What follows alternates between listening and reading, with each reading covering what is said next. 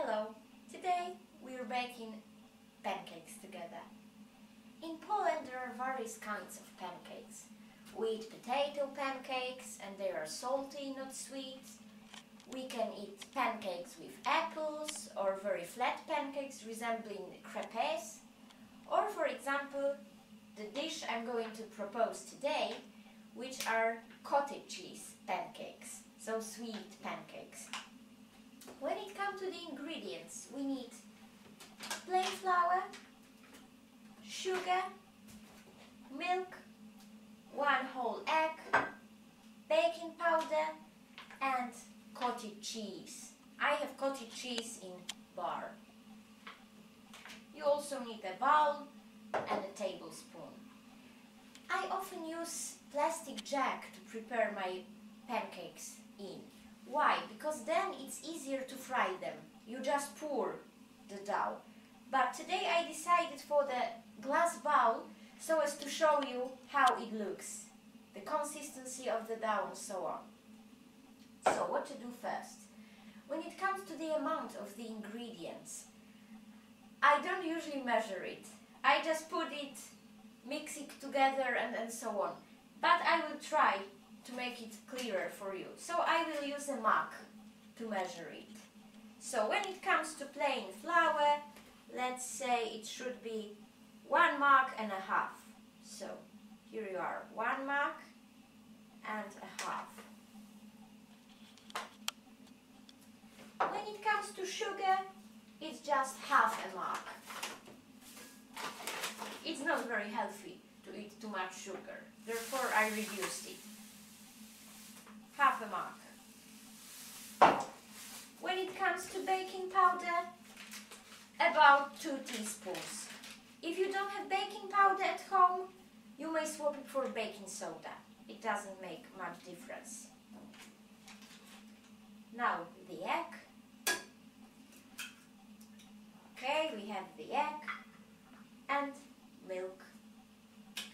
It's difficult to measure the amount of milk. So my advice for you is to just start stirring it and adding the milk. Okay, let's stir it a bit more.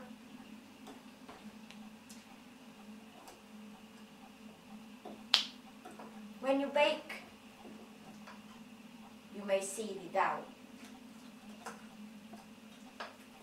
It's still too thick, so I will add some milk to thin it a little bit. But generally it should be rather thick. If you know how to prepare crepes, you should know it's different, because in case of crepes it should be thinner. And there you add probably milk and water, and here only milk. And it should be quite thick, as I said. I'm stirring it well. A bit of milk. I will show it in a minute. But now I need to add the cottage cheese, and then I will show you what the bowl contains. I'm stirring it. Of course you may use robots, but I like to do it myself, especially as I'm on my holidays in my cottage house. So here I like preparing everything in a traditional way, even cakes. And now the cottage cheese. I'm just taking the cottage cheese into my hands and I'm tearing some parts.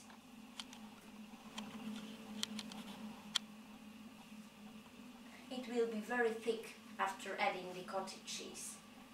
Okay, here you go. Just the cottage cheese. It smells nice. You may use reduced fat cottage cheese if you are on a diet, of course. Okay, and let's stir it, and I will show you the consistency in a minute. Okay, so here it is. You may have a look at it. And after stirring it well, it's time to fry it. Now it's time to fry the pancakes, so I have my apron on so as to prevent myself being burned or stained and so on. What I want to say before I'm going to fry the pancakes is that this dish is very cheap, first of all. As you could see, just simple ingredients go there, and it's not very time consuming to prepare. It's just 15 minutes. You may even prepare the dough before you go to work and then fry them. Okay, the oil is already hot. Be careful now. And I'm taking whole tablespoons of the dough and putting it onto the pan. You can probably see the characteristic noise of something being fried. I'm just frying 4 pancakes at a time. As you see, I'm using just plain tablespoons, but you can also use the ladle if you find it more comfortable. If you have an impression the fry is too big, you may just reduce it, what I'm going to do now. The only thing that you may find problematic about the pancakes is the case that you are not always successful at frying them. Much depends on the saucepan or depends on the quality of oil and of course on your experience. But it's sometimes like that, that first round doesn't fry well and the next one does. So you should just be patient and you should try and you should not get discouraged. This is the case. Okay, I'm now checking whether I can put them on the other side to fry. Not yet. Be patient, don't get nervous, check on them from time to time and everything is gonna be okay. I have some paper towel here. If the dough goes out of the bowl or if the grease is somewhere here, yes, just to wipe it. Let me see. Okay, not yet. We should wait a little bit. I mentioned that you may prepare the dough before going to work. Why? Well, first of all, to reduce your time spent in the kitchen after coming back from work. But secondly, as it's baking powder or baking soda inside, it kind of grows when you are not there. Of course, don't do that with yeast, because then it grows too much. But if it's baking soda or baking powder, it's okay. It will just be more fluffy when you go back from work. And you will impress your guests that you may prepare pancakes in such short amount of time. Okay, I'm trying to put them on the other side. Here we go. Now I need to change my position. Okay. And the last one. As I'm left-handed now, I may use my left hand. Alright. Let's wait a little bit.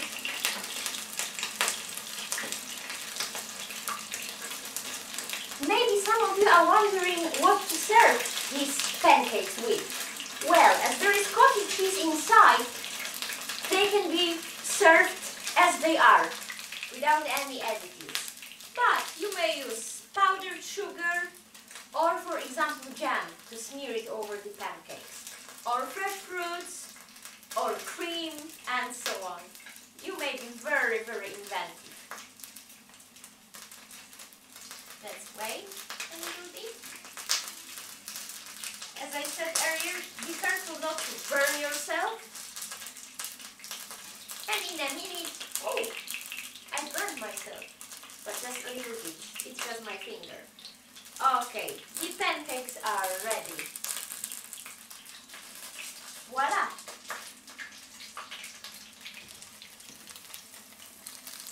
As you can see, some of them are fried more than others, but as I said, you need to have a very good pan to make them perfect.